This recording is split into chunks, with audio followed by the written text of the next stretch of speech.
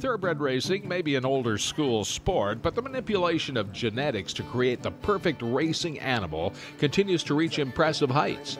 Edmonton Northland's racing manager, Chris Roberts, is a knowledgeable insider. You know, any morning here at the track, we've got 850 horses on the backstretch right now, and we'll go up to about 1,000 in the peak of the season. And on any given morning, 600 to 700 of those horses will be on this track either for a morning jog or a timed workout. Well, thoroughbreds are a breed of horse that has been refined and refined and refined again. So when you look at animals that have been selectively bred for whether it's horse racing or animal showing or anything else, thoroughbreds are at the top of that peak.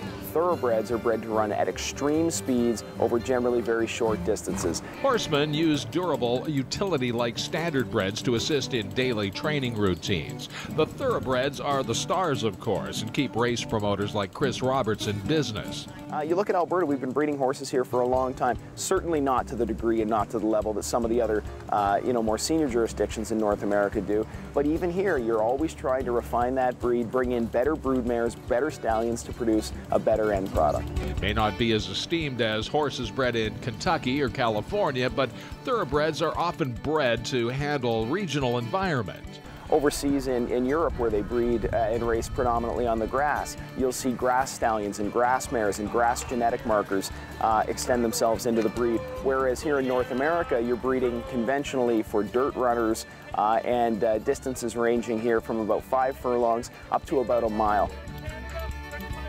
So a horse has trainers and grooms and people that surround themselves around that horse's health and well-being to try and produce that peak effort on a race day. When you see these horses out here, they're tremendously muscled animals. They're tremendously well fed, well taken care of, and they need to perform at peak efficiency on race day.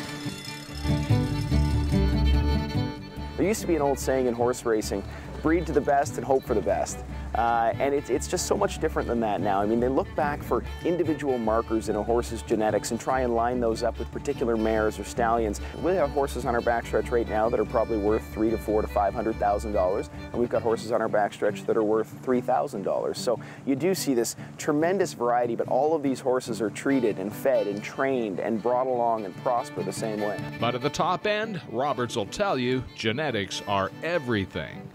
I'm Tim Dancy.